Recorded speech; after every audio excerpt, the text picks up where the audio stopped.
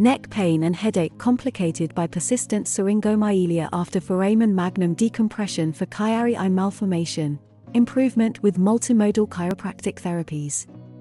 Patients with Arnold-Chiari Malformation I, CMI, treated with foramen magnum decompression, FMD, can have ongoing neck pain, headaches, and other symptoms complicated by persistent syringomyelia, yet there is little research regarding treatment of these symptoms.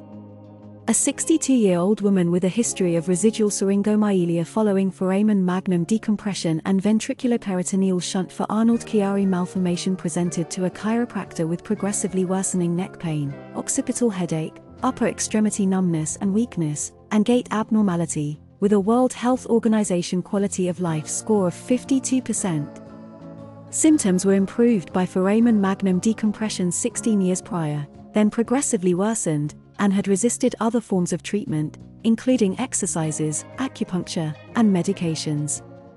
Examination by the chiropractor revealed upper extremity neurologic deficits, including grip strength.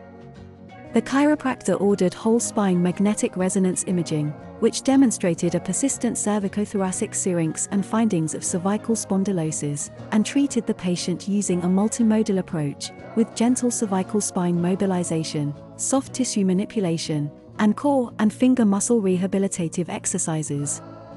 The patient responded positively, and at the 6-month follow-up her quality of health scores 80%, her grip strength and forward head position had improved, and she was now able to eat using chopsticks.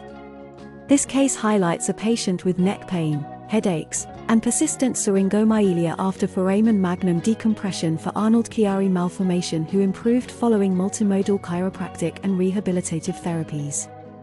This study is published at American Journal of Case Reports in PubMed.